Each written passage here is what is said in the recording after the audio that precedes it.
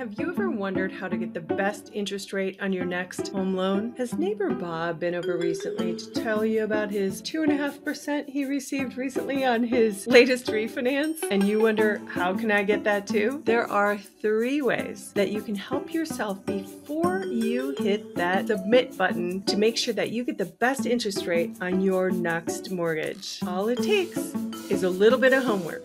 And if you're willing to do the next 3 steps before you apply for a mortgage, your chances of getting the best interest rate on your next home loan greatly increase. Hey, if this is the first time we're meeting, my name is Tammy. Welcome to the channel. I'm a full-time mortgage loan officer, and I love helping people help themselves to make sure that they get the best interest rate, the best home loan that fits their scenario every time. So follow along. The next 3 steps are going to help put you in the position to get the best interest rate on your next mortgage. So step 1 of getting the best interest rate on your next mortgage is know your budget and know your plan. Now, this may seem obvious to some people. Let me just expand upon this a little bit. You know, these days, we're able to formulate a plan, a structure around a mortgage like we've never been able to before. Let's say, for example, you know that you're going to retire in 12 years. We can actually refi your current mortgage with a 12-year amortization term to make sure it paid off exactly at the time you plan to retire. Telling a loan officer that information up front helps us help you plan your life the way you want. Now, let's say you're a first-time home buyer. Have you gone through your monthly budget? Have you really figured out what's comfortable to pay?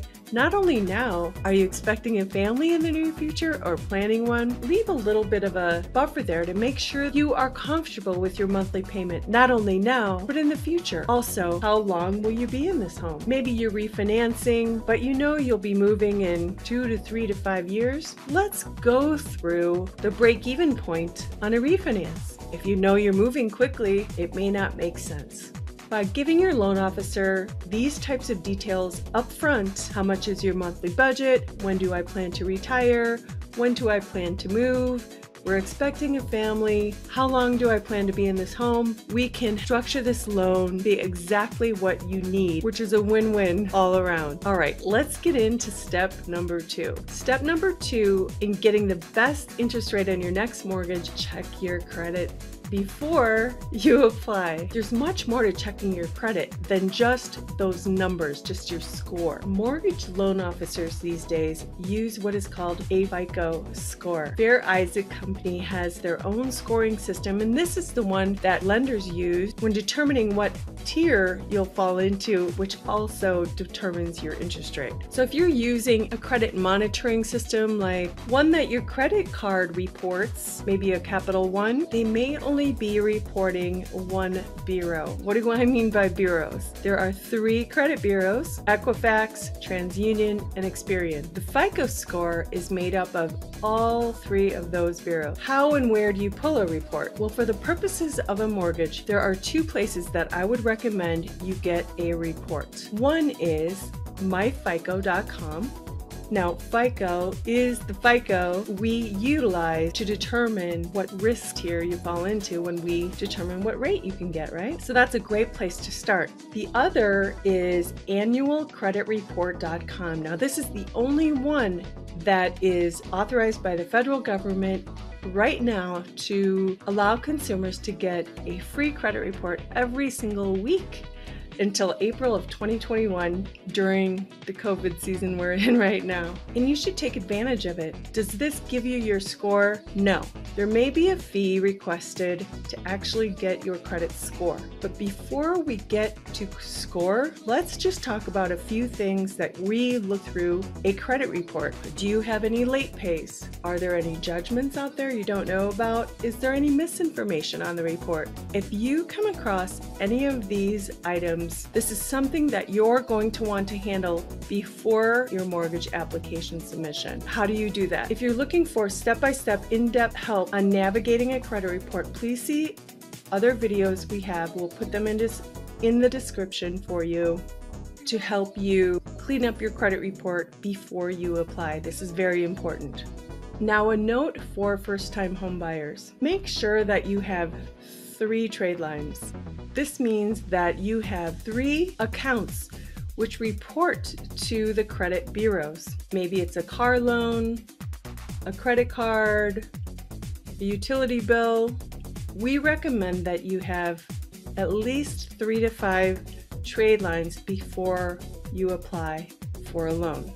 Quick and easy ways to get another trade line if needed are to become an authorized user on a family member's well-established credit card, or apply for something called Experian Boost, which not only gives you a little bit of boost in your credit, but allows self-reporting of things like cell phone payments, for example, which will ultimately help you get another trade line and help boost your score. Step 3 in getting the best interest rate on your next mortgage is shop around. We all know shopping around is best in many scenarios when buying the next gadget, computer, refrigerator, but one needs to make sure they do that as well when it comes to mortgages. The easiest way to do this with a click is by going through a mortgage broker versus a banker. What do I mean by that? Mortgage brokers are a little bit different than walking into your local bank. One of the advantages you have when you work with a broker is that they have access to hundreds of different banks/investors through a software program, so we can do some easy, quick shopping and comparing for you. This requires that we pull your credit only one time. We have many different options at our fingertips.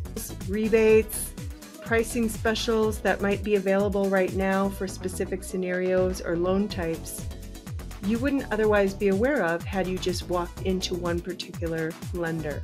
Secondly, if you call one of those big internet companies that you see advertised online, you're calling a call center. So I'm sure they're hardworking individuals, but they are paid per app that they take, meaning to get your information and they move on to the next. When you call a mortgage broker, oftentimes they work in a very small local office and their reputation is everything. You'll find that mortgage brokers strive to have lifelong clients that they can serve over and over again through all seasons of life. If you happen to be in the states listed below, give us a call. We'd be happy to help you ourselves.